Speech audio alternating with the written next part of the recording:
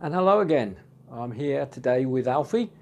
It's the day after the Richard Arnold charity event for Midland Cancer Nurses yesterday in Market Harborough for 2018.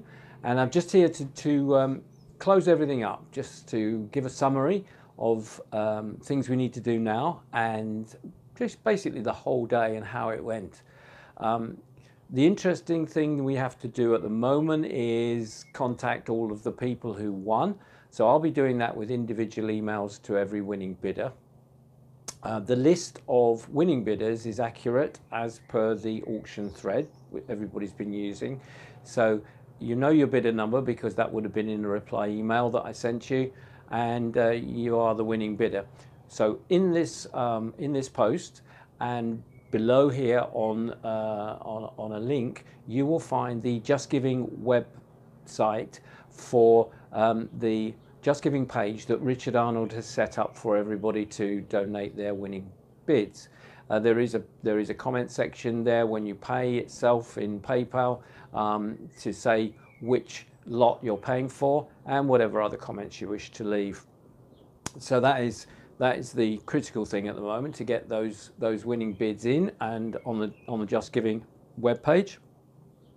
I'll also contact the donors of all of the lots to let them know what their lot managed to achieve. I have to say that there were some phenomenal bids for some wonderful lots, and we are so happy and thankful to everybody concerned.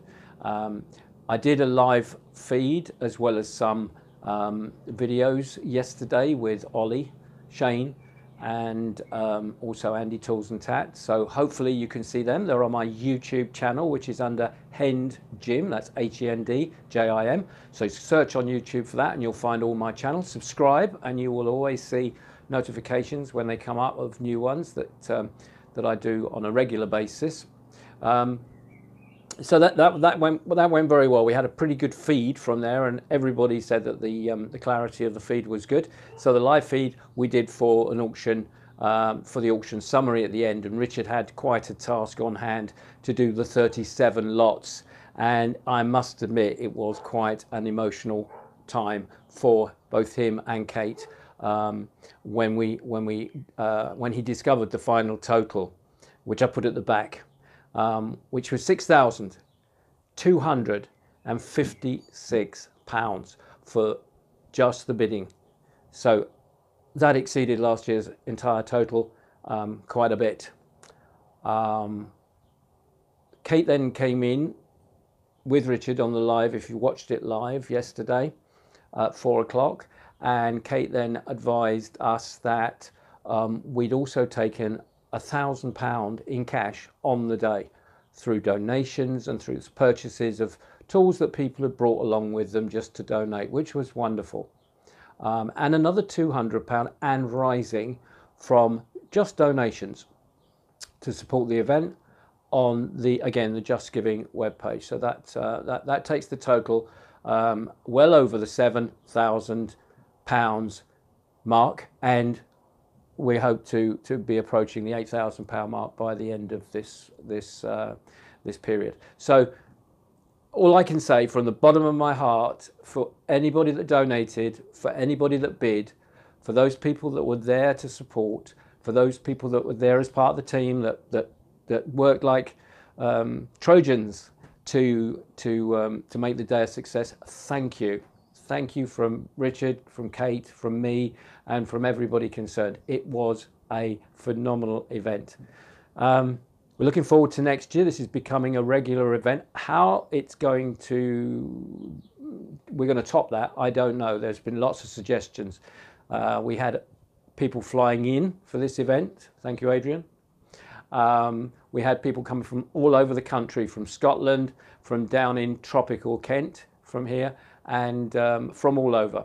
So that was wonderful. We had some new people on display.